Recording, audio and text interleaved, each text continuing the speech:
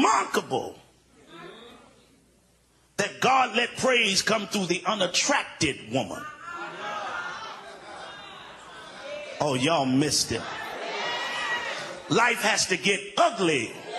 It's a shame that some of us don't praise till it gets real ugly. Now we want prayer. I need a word. But when it was smooth and you had a job, going to school and got a car, place to live, you was acting real bougie. Y'all ain't talking. But as soon as you heard you got cancer or something, thank you. Now you want to give birth to Judah.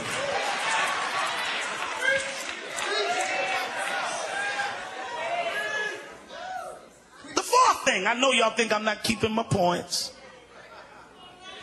But the fourth thing is that those who are real praisers, authentic worshipers that don't care about nobody because you need a miracle, you have a testimony that Leah had. I had to embrace hatred for a few years. Y'all ain't... See, y'all didn't catch that. You want to get out of a thing, but God said for this season, you're married to this situation.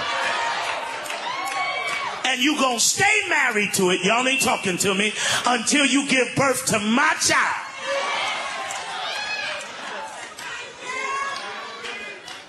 You been there? I've been there too.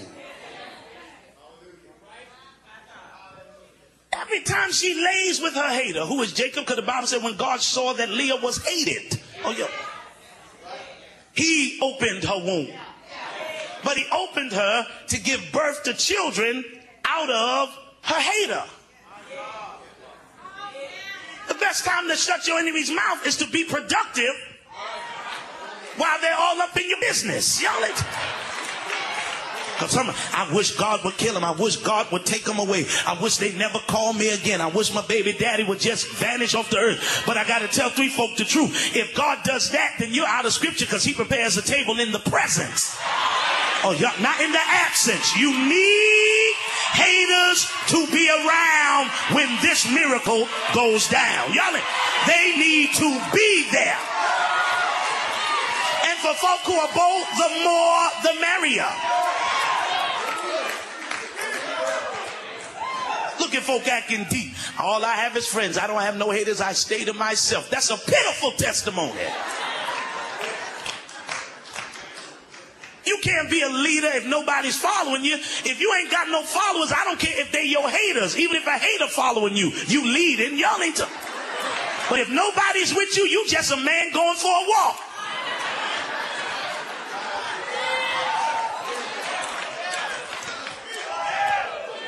I need about 15 more minutes of teaching. Y'all just bear in me. You gotta be a bad somebody to be producing in your worst season. I wish I had 8 people. And the truth is, this year ain't been that good. Y'all acting like, but this year has been real funny to a lot of us. And we know it's the promise year. Y'all ain't talking to me. But it seems like every promise is hiding behind a bush, playing the game. I'll give you an example. I'll give you an example. Sick because y'all scaring me at the river. Let me have a towel.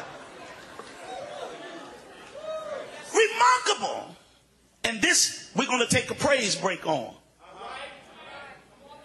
But if you ever, I know Pastor Cheryl Brady may have preached it in Women Who Study the Bible, and I do about 8 women's conferences a year. But this is one of my favorite little things that I like to throw out at women and see if y'all will take a praise break. But in Judges 21, the Lord tells a group of men called the tribe of Benjamin, all left-handed, skilled at war, never lost a battle. He said, today you're going to get married. They look at the Lord, they say, for real? Said, you are supposed to be X'd out of this covenant, but today in Judges 21 you are going to get married. He said, now go position yourselves. I'm gonna dance for the women. He said, go hide ye behind the bushes, go hide behind the vineyards, and don't peek your head out. Don't raise above the bushes. Am I boring y'all? All right, because I can't tell.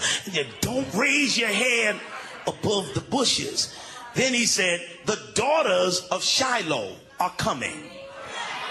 Shiloh means worship. The daughters who are the center of worship are coming. And they're coming, he said, but do not come from behind the bushes until I tell you. The rule was this, and make 3 women catch it. The women that dance grab ye them and marry them. But those who don't move, leave that booger right where she is.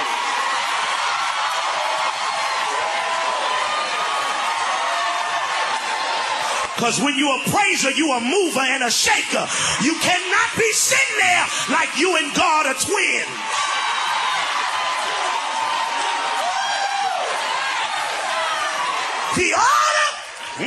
The order of God to the Benjamin men was, don't you touch the woman that ain't moving.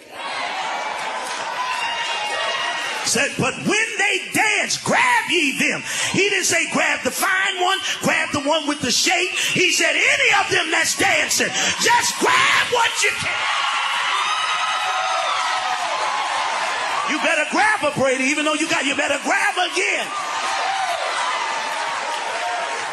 You better grab her, because I told you at the table that your wife was about to get a TV show that's going to go bigger than Oprah Winfrey in the next few years. You better grab her. I know I will.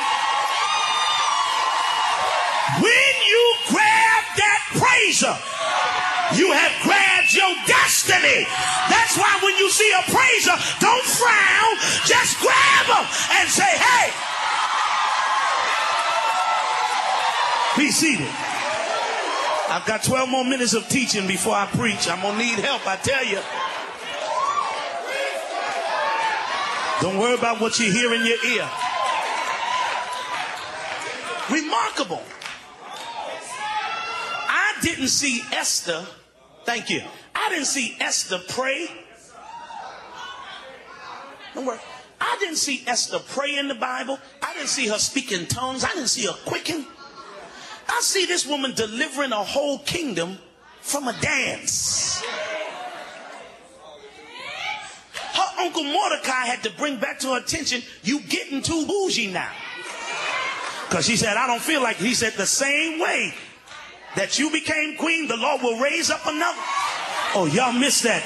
He said, you better forget that crown on your head, and now you clapping hands and in a place of power, and you better go in there and dance before you lose your position. Oh, y'all don't hear me. Then Esther got her shake it back and said, if I perish,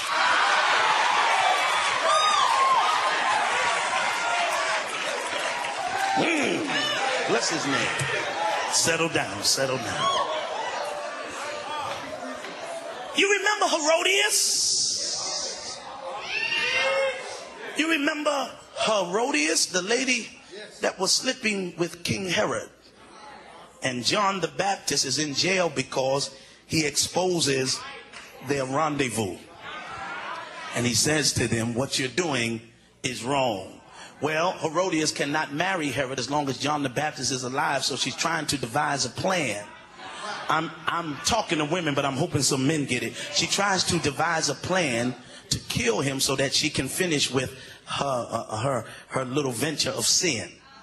Front row ain't talking, so I'll talk second row. And what happens is, the king Herod, you know the Bible, has already signed a decree saying he would never touch John. I am never going to touch him because he's the people's favorite.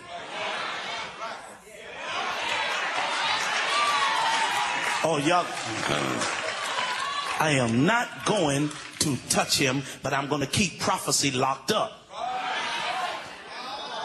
He still has his gift, but his word is incarcerated. Y'all. And now there's a woman who doesn't want that word to come out.